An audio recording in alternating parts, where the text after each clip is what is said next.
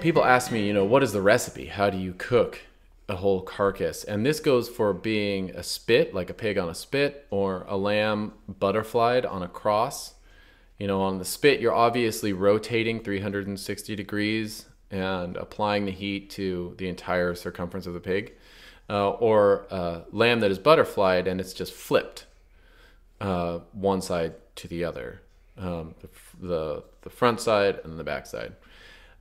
In every case, I feel like as close as you can get to delineating a recipe is low and slow. That's it. How seriously are you going to take low and slow? Mm-hmm. And the reason that is important is because the most common error in whole animal roasting is the charring of the outside and the utter uncooking of the inside. And so the outside can be nice and browned and looks really good. And then you cut into it and it's like, oh, it's raw. Yeah. It's not really cooked in here. And that is by far and away the most common mistake.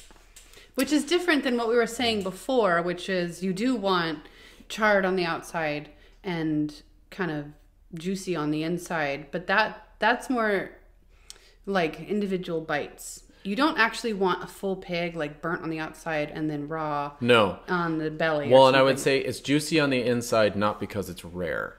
Right. So here's the cool trick. Yeah. It's really hard to overcook a whole carcass over the heat of fire if you're cooking slowly. It's hard to overcook it. Okay. Because that long, slow application of heat and the sheer thickness of a whole carcass keeps everything moist. All the fat is intact. So certainly with young lambs, you can dry it out. That's kind of easy to do. Mm-hmm. But if you got a fat old sheep and pretty much a pig of almost any age, unless something real young like a suckling pig, it's really hard to dry those things out. And the moisture, the interior moisture, doesn't come from it being a low temperature. It comes from it being braised in its own fat on the inside. Mm-hmm. And all of that water not escaping out of the severed ends of muscles, which happens when you butcher a carcass because it's still whole.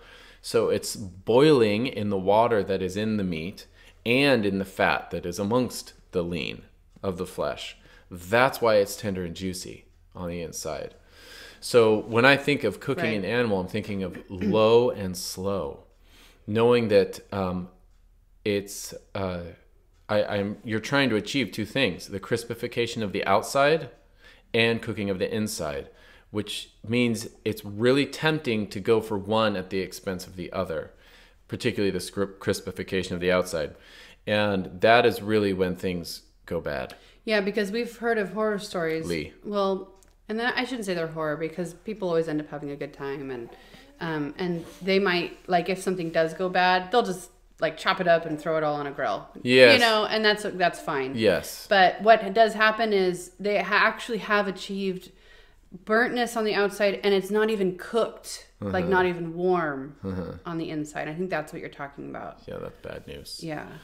And so what I think about when I'm roasting to that end is delay the browning of the exterior as long as possible. That's what that means. So basically I flip the animal if it's on a cross, or turn it if it's on a spit, as frequently as is necessary to prevent it from browning on that part that is exposed to the direct heat. So sometimes that means I flip it every 5 minutes. Mm-hmm. Or sometimes it's every 10 minutes. Like I don't even time it, at all. It's just, I want to prevent the browning. I don't want to see it. If it's browning in like 30 seconds, you need to tune the fire way down and increase the rate of your rotations or flippage of the splayed lamb. Mm-hmm. So delay the browning because that is allowing the heat to penetrate all the way to the bone, heat up the bones, radiate off the bones, cook the inside.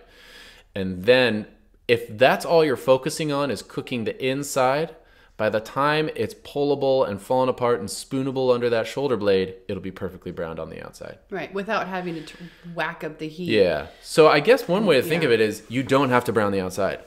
That's think true. about focus on cooking the inside and the outside will brown itself. It'll take care of itself. Yeah, that makes sense. Now, there are a couple exceptions to this, and these are things that you can avoid by being judicious in the animal you select. So, it's hard for me to say this, but fat animals are not ideal for spit roasting.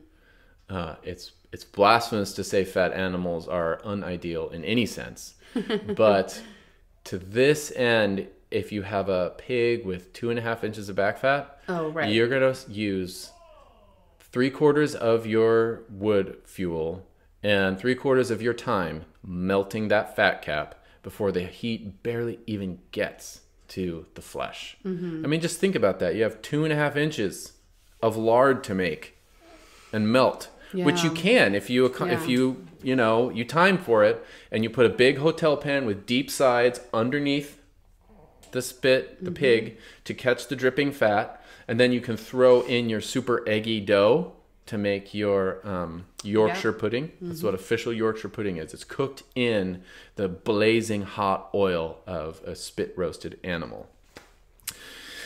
So that's one reason to avoid the fat animals, the little lard pigs. Those are tricky. Those are the ones that are the most demanding.